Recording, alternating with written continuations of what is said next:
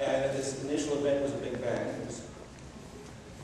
Any physicists here will beat me up if I say it's an explosion. But just pretend it's a metaphor, okay? There's a lot of heat, and so there's this huge expansion of heat and complexity that's going on in the universe. And so they made this hypothesis, and then what they did is they did the next step, which is let's make calculations. Let's predict what we ought to see. And what they predicted is that if there was this huge expansion that occurred 13 billion years ago, there ought to be traces of it left. There ought to be background radiation, background heat scattered through the universe that's a remnant of the Big Bang. And they could even predict the distribution of energies of this kind of heat. And they did it, and then they did the measurements with radio telescopes and so forth, and lo and behold, they match. So it's a beautiful example of science describing the real world. Accurate, mathematical, physical. But the key thing I just want to get across here is this idea that this big event left a scattering of information in the universe, this heat, that like the remnants of the Big Bang, it turns out that evolution has also left these interesting remnants. And I'm going to talk specifically about what's going on in protists. So protists are single-celled eukaryotic animals. So much simpler than we are. And we are self-centered creatures, right? So we tend to think of events like the Cambrian explosion as events that produced us. So the Cambrian explosion is an event that occurred about 500 million years ago. And like the Big Bang, it really wasn't an explosion. It was stretched out over 10 to 20 million years. It was a period of time when many forms diversified widely. We produced many new forms of organisms, including multicellular organisms like us, that were initially fairly simple, got more and more complex over this period of time. Now, if you take this kind of retrospective view of history and say, well, the Cambrian explosion is something that produced us, you're thinking incorrectly. It wasn't. The Cambrian explosion was an event that produced a great diversity of forms, and that built on prior diversity that was present before the explosion we see.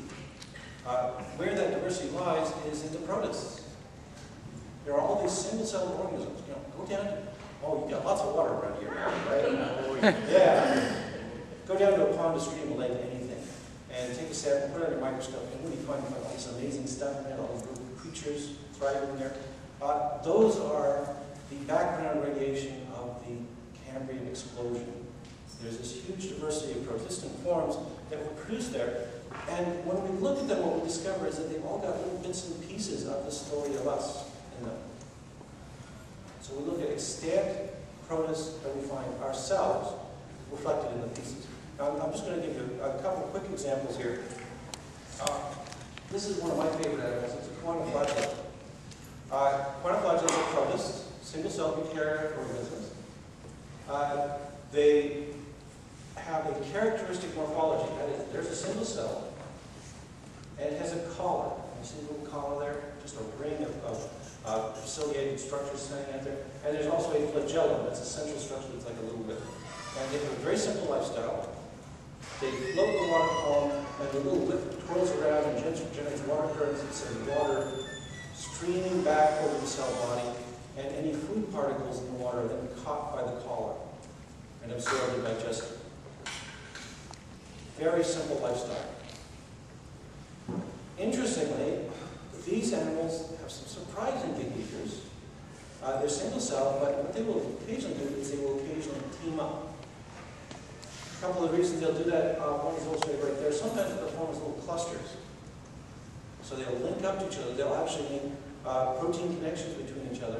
And they'll sit there clinging to each other with all the little lips going out there. And the reason they do that is it makes more efficient filters. It sends more water streaming over the group. So it's cooperation, doing good things for the cell. The other reason they'll do it is sometimes these animals will migrate in water column up and down through the course of the day. And they will hitch up together and aim their flagella in the same direction. So it's like having multiple motors, all helping them to get more efficiently wherever they're going. So for single cell, they occasionally get together and cooperate. That's pretty neat. I'll mention one important fact about them. Quantiflagellates, we found they're cousins. If you look at sponges, sponges are these little blobs with all these channels and tunnels going through them, and you look inside them, what you find are cells called quanticytes, which just look like that. Only they're permanently hooked together. So sponges are like a bunch of quantiflagellates. They got together, set up permanent residence, built little homes, have lots of flagella, almost more efficiently filtering water and gathering food for the organism. Okay, so what do you have to do this? You have to build complexity, right? Single cell, simpler, multi-cell, more complex. I hope you agree. So they've got to form a connection. How do they do that? Well, this was another cool piece of the story. If you take these animals and you sequence their genomes, you ask, what's inside there? We got a surprise. When they sequence the genome, they were just expecting typical protistan sorts of structures in there. What they found is something that's very multicellular animal-like. Years ago, people would have classified us in a molecular sense by saying, we have a certain set of proteins that other creatures don't. We have proteins that plants don't have, for instance. And among these proteins are an obscure set of proteins called receptor tyrosine kinases. I've just lost the entire body. Yeah, I know, that molecular stuff. Okay, receptor tyrosine kinases, they're easy to understand. The receptor part means that they have their protein that's on the surface of the cell, and they can bind stuff. They're sticky. They can bind to things. The other thing they've got is inside the cell, they've got a part of the structure called tyrosine kinase, which is just an enzyme. And what they do is if they stick to something in the environment, it activates the enzyme and starts switching things on inside the cell. So it's a simple way for a single cell to find, oh, I bumped into something, turns on a set of genes that are appropriate for sticking to something. Okay, that's pretty straightforward. What they found is, once upon a time, well, as I said, once upon a time they thought this was a characteristic of us because all of our cells, they have to stick together, right? So our skin cells have to stick to skin cells, and one of the things they use is receptor tyrosine kinases to send signals saying you're stuck to an appropriate cell. You're not stuck to a liver cell, you're stuck to another skin cell. So we thought these were unique multicellular animals. They found them in quantiflagellates. They also kind of figured out where they came from. That's what this phylogenetic tree down here is saying.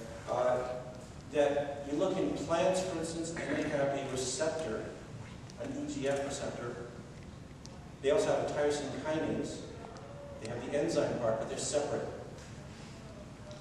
There was a fusion event that occurred in our ancestry just before the quantiflagellates and us multicellular or metazoan creatures diverged, where these fused. So this is how we added this new feature to us. We just took two existing proteins, glued them together, and all of a sudden we've got a switch, a signal, that the cell can use to tell when it's stuck to something. We found lots of things in these animals. So we once thought these were all unique to us multicellular animals. Receptor tyrosine kinase, I just mentioned, these signaling switches. Another one they found is our cadherins. Cadherins are another class of proteins that are involved in making cells sticky. And they're sticky in a selective way. They're only sticky when calcium is around, and they loosen up when you remove calcium.